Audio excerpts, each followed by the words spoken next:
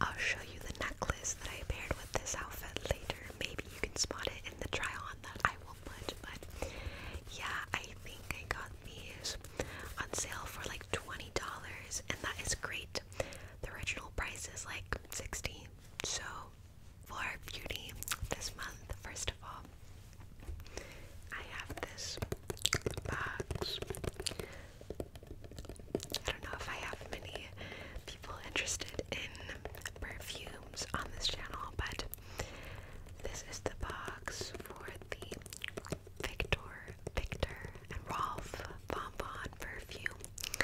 I don't really love the hot pink, but it's still like such an iconic little box.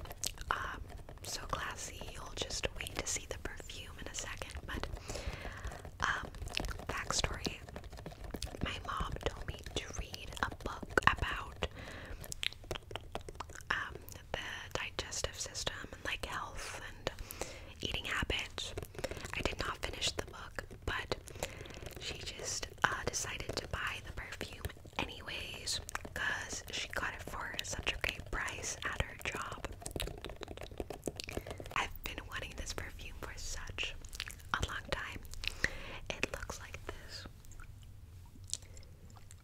and I've been so excited to show it on my channel.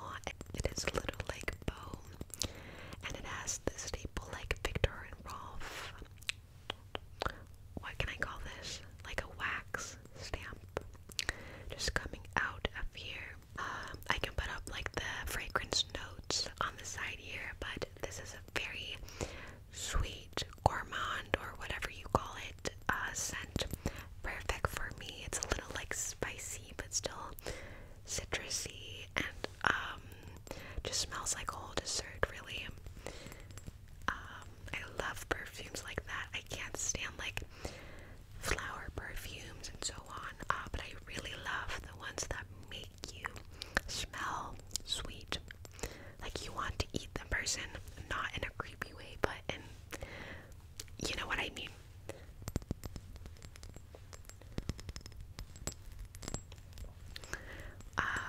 So yeah, the bow is just a gorgeous little decorative piece to my room. It doesn't match my whole vibe, but it's still like so beautiful, and thank you so much to my mom who decided to purchase this for me. She's the sweetest. Yeah, I will make sure to read that book, by the way. I'm not gonna like betray her. So I've been wearing this every single day since I got it, and because of that, it deserves to be in this video. Second beauty item. I've shown the yellow version of this on my channel, but here we have the pink version. This is a Makeup Mecca lip oil.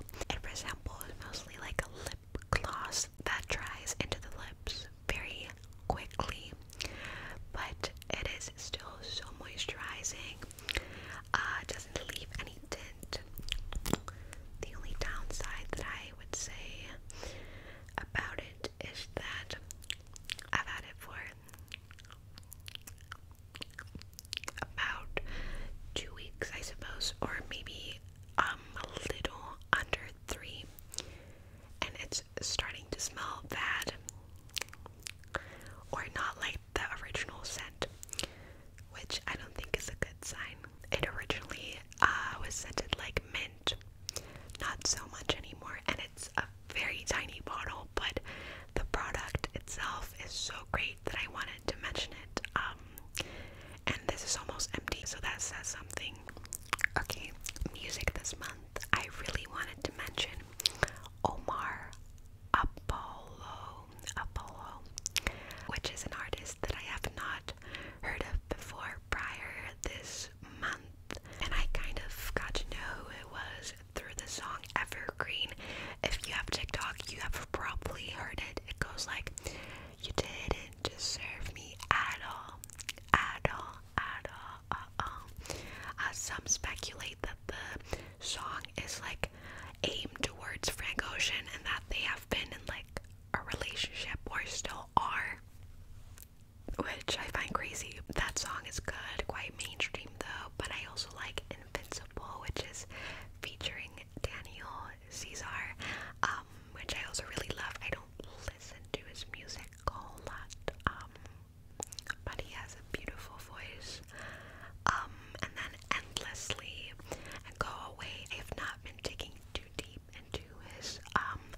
albums and singles, but those were the songs that I like heard and then was like, yeah, those are quite good. So recommend him. And then other mentions, I have Shut Up, My Mom's Calling by Hotel Ugly, which is also like a TikTok song.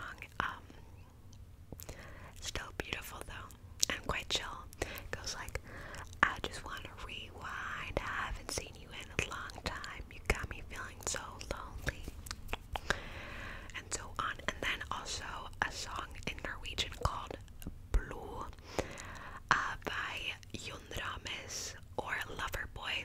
He's from the band Undergrunn. Two of Undergrunn's members just went like solo artist, releasing their own album at the same time almost, and then like creating some drama out of it. Not like real drama, but I like that song. For knickknacks and the same like Shein package, I also got a lot of beads and a lot of stickers for my journaling, because I have almost no stickers left. So they're definitely not like impulse purchases. I do buy them for things that I use in my hobbies. You know, the money goes to something that I really enjoy and makes me do something productive. So no regretted purchases, but I also got this little jewelry box, which looks like this. It was $4, which is such a steal for such an organized box. You can put this right here. Then I suppose you can hang some stuff from these little hooks, and then there's like a little pouch. And then for other compartments, which I've put some jewelry in, I'll show you some of them. I've just been struggling a lot with traveling in terms of jewelry, so this was a great addition. I'll only show my own beaded necklaces that I have made very recently. We firstly have this one. I based all of the beads on the little pendant here.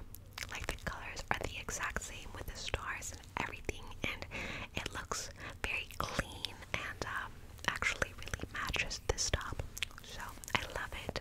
And then I have this very simple, actually like the most simple necklace I've made in a while, because all of my other ones have like such intricate patterns, but this is just like pearl necklace with these brown orangey beads in between. And this was the necklace that I paired with the top and the flared pants today. I was so happy with the outfit. By the way, I've been dressing like well for all of the days where I've been going to school.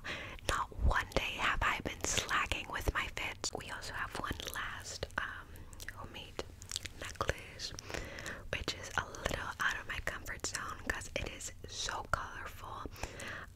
And I don't really like wearing necklaces with dark colors like this, but I think it has such a cool mix of colors with like the glass beads in between, and then also these, like, you see that they are repeated throughout the necklace, and then the pendant as well is so cool. It has little pearl. I got it from like a set from Flying Tiger where you could open the oyster and get the pearl out, which was so cool. But yeah, love this, and paired it with another outfit that I'll show here. Lastly, for this video, I'll talk about media for this month. And firstly, I've been binge watching literally the new series that is called Monster, the Jeffrey Dahmer story.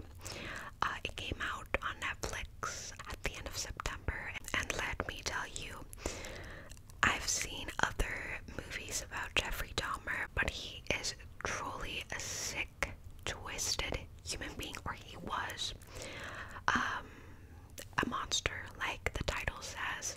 What I liked about the Netflix series is that they managed to portray the victims' stories pretty well, because the other things I've seen about him is trying to frame him as like